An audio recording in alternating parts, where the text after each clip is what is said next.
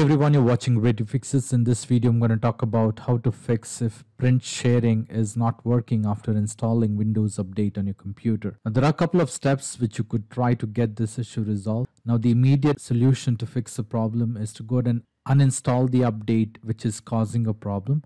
To do this, you will have to do a right click on the Start button and then click on Settings. Once you're on the settings, you will have to click on Windows Update. Under Windows Update, you will have to go ahead and click on Update History and then scroll down and check which was the update. Check for the update which was installed recently and the issue occurred. You may go ahead and check for the dates. And if you scroll down, you will have to go ahead and click on Uninstall Updates. This will give you the set of updates which are currently installed on the computer. It will give you the date and also the article.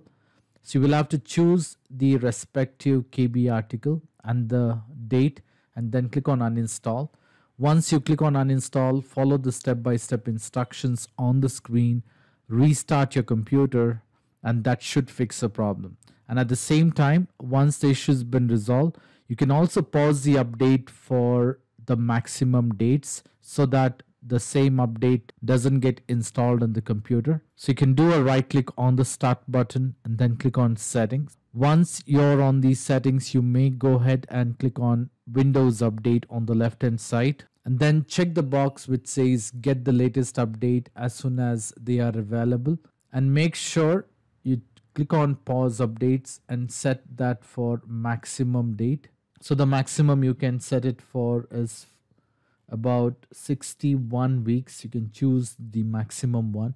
Close this window and that should pause the update for the maximum dates. Now this should definitely fix the problem. Now just in case if this issue is not resolved, there are a couple of additional steps which you could try. Now the next step what you could try is set your network to private. To do this, you will have to do a right click on the Start button and then click on Settings. Once you're on the settings, you will have to go ahead and click on Network and Internet. Once you're on the Network and Internet, you will have to go ahead and choose your active network. So you may go ahead and click on Properties and then choose the option which says Set the network to private.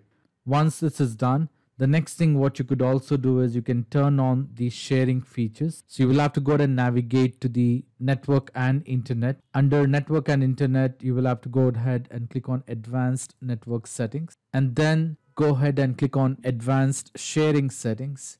Now here you will have to check the box to turn on the network discovery and file and printer sharing. Make sure it has been checked. Close this window, restart your computer, and that should definitely fix the problem. Now, in spite of trying all this step, and if you're still facing a problem, I would suggest you to leave me a comment in the comment section so that I can come up with the possible solution. I hope this video was useful. In case if you like this video, please make sure to hit the like button and do not forget to subscribe to my channel. Thank you. Have a great day.